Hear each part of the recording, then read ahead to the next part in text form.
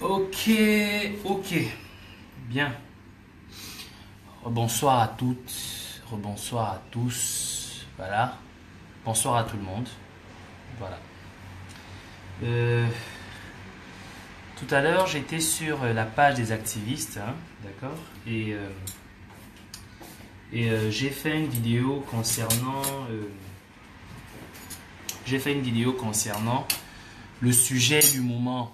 Bon, enfin, c'est pas le sujet du moment, c'est une petite, je vais prendre ça comme ça, une petite histoire sur quoi il y a des Béninois ou des expatriés qui estiment qu'il faut donner leur avis sur le droit de vivre sur le territoire gabonais, et des Gabonais qui veulent donner leur avis sur le droit des expatriés à vivre aussi sur le territoire gabonais. Donc du coup, aujourd'hui, c'est en train d'aller dans tous les sens. Donc, j'ai fait une première vidéo tout à l'heure là sur, en essayant pour essayer d'expliquer le problème, le phénomène. Mais j'ai reçu des messages là en inbox. Il me semble que nombreux parmi nous ou parmi certaines personnes n'ont pas compris mon message. Et donc, je vais essayer de me réexpliquer. Et j'ai décidé de le faire sur ma propre page. Tout à l'heure, je l'ai fait sur la page des activistes. Mais j'ai décidé de la faire sur ma propre page. Donc, je vais pas revenir sur les termes. Disons que simplement, vouloir simplement en toute simplicité rappeler les deux thèses qui sont défendues. D'accord?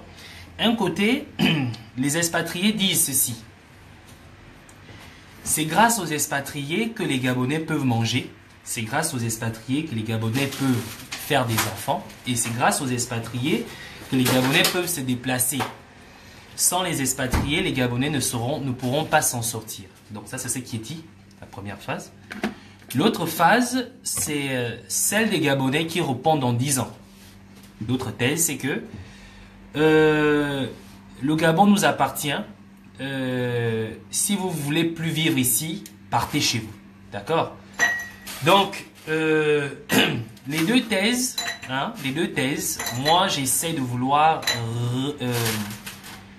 trouver le juste milieu, surtout rappeler les gens les réalités en fait de quoi il en est, parce que ce sont des cas d'école, d'accord, des cas d'école.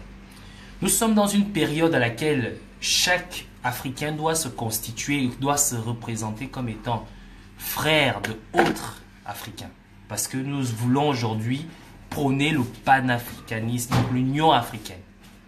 Et pour prôner l'Union africaine, il faut éviter toute possibilité ou toute action pouvant entraîner à des scènes de xénophobie.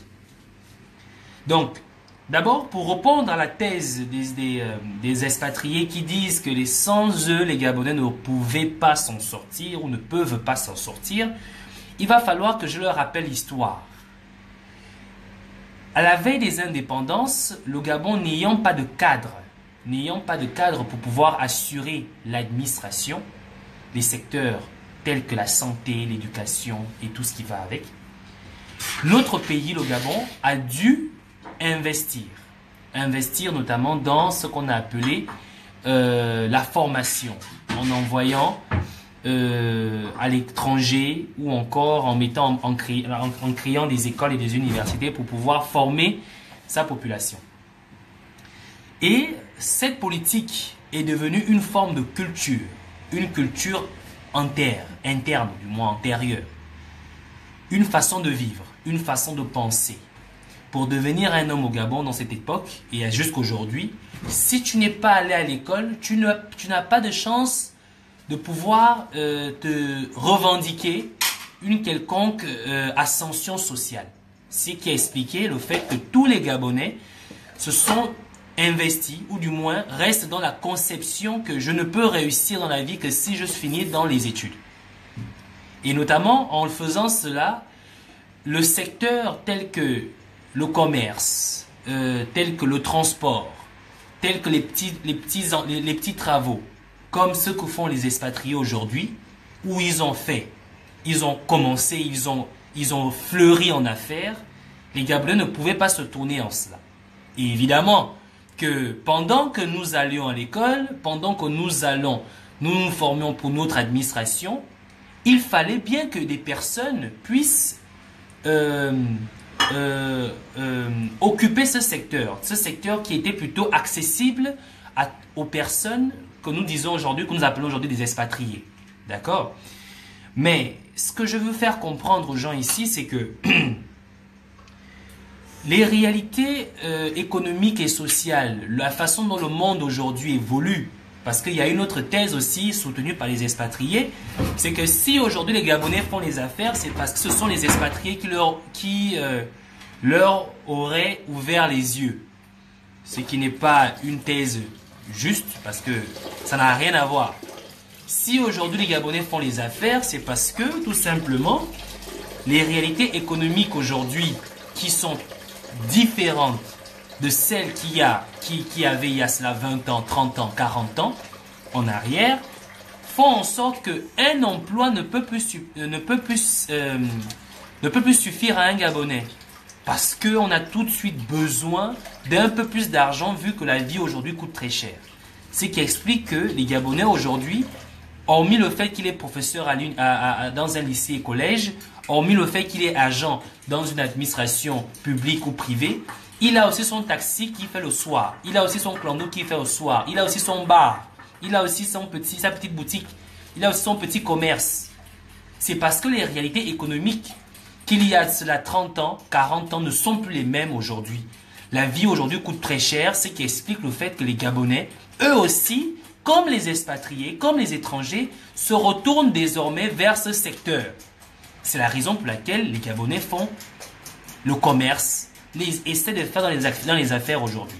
Il est évident que la réussite évidente dans les affaires qu'a les expatriés ne peut pas être la même qu'aura les Gabonais. C'est tout à fait normal parce que l'expérience des affaires, elle est pour nous encore quelque chose de nouveau. C'est quelque chose qu'on n'a pas encore acquise, qu'on n'a pas encore à notre acquis. Mais on ne peut pas non plus dire que si les Gabonais font aujourd'hui les affaires, c'est parce que les expatriés leur auraient ouvert les yeux. Non, ça n'a rien à voir. Ce sont les réalités économiques aujourd'hui qui font en sorte que les Gabonais se tournent vers le commerce. Donc, c'est ça le cas d'école. Avant de pouvoir sortir tout ce qui a été dit, toutes les vidéos, tous les audios que j'ai reçus depuis comme 3 jours, toutes les énormités que les gens sortent des bouches, honnêtement, prenez la peine d'étudier l'histoire. Il y a une autre personne qui a parlé de la fécondité. Les Gabonais n'ont pas de problème de fécondité, à dire que c'est grâce aux expatriés que les Gabonais peuvent faire des enfants. Les Gabonais n'ont pas un problème de fécondité. Si vous voulez faire allusion à la population gabonaise qui n'est pas croissante, ben écoutez, je vais vous expliquer une chose très simple. Il fallait, pour pouvoir avoir octroyé ou encore pour pouvoir avoir des prêts auprès du FMI, des banques, des grandes banques, les banques mondiales et tout, il fallait que le Gabon puisse atteindre une population minimale de 1 million d'habitants. Donc, ce qui veut dire que nos dirigeants, en annonçant le Gabon petit pays d'une population de 1 million d'habitants, en réalité, nous n'étions pas encore 1 million d'habitants. Nous étions encore très, très bien moins que ce qu'on avait annoncé à cette époque-là. Mais aujourd'hui, quand on parle de 1,5 million, 1,8 million habitants, et que vous faites allusion à cela parce que les expatriés se seraient installés au Gabon et qu'ils se seraient mariés avec des Gabonais, qu'ils auraient fait des enfants, que cela veut dire que les Gabonais sont incapables d'en faire, c'est n'importe quoi. La raison pour laquelle le taux de fécondité, le taux de natalité au Gabon a diminué, ce sont des raisons purement sociales, purement dues à la défaillance économique et sociale qui règne dans notre pays. Sans oublier les chlamydia, qui est une maladie qui atteint quasiment les 70% des femmes au Gabon aujourd'hui. Les chlamydia qui est l'une des raisons pour lesquelles l'incapacité pour une femme à pouvoir faire des enfants, sans compter les avortements que font les filles parce que incapables de pouvoir avoir une situation économique à pouvoir élever cet enfant. Donc, ça n'a rien à voir avec le fait que les étrangers aient plus de chances à faire des enfants que les Gabonaises. Non, les réalités socio-économiques sont à l'origine de ce fait. Maintenant, Je vais maintenant tomber sur l'autre thèse, la thèse des Gabonais qui disent que les expatriés doivent partir chez eux parce qu'ils nous encombrent.